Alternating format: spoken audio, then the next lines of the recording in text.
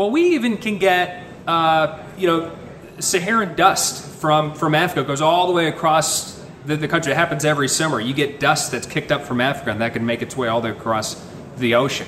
I mean, you get the jet stream, the winds can carry stuff for thousands and thousands of miles. It just depends on the wind direction and how much smoke is in the air, how high up in the atmosphere does that smoke go. So there's been a ton of wildfires across Ontario, Quebec especially, but now it's more northern Ontario. So you get the wind out of the north like we've had, and that can pull in the smoke. So a lot of times this stuff stays suspended way up in the atmosphere too.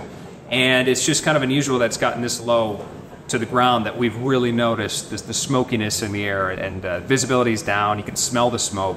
It's hard to breathe sometimes. So it's not entirely uncommon, but the wildfire season has been explosive across Canada. It's just one of the worst wildfire seasons that they've had, and that's why we're getting some of the smoke this year.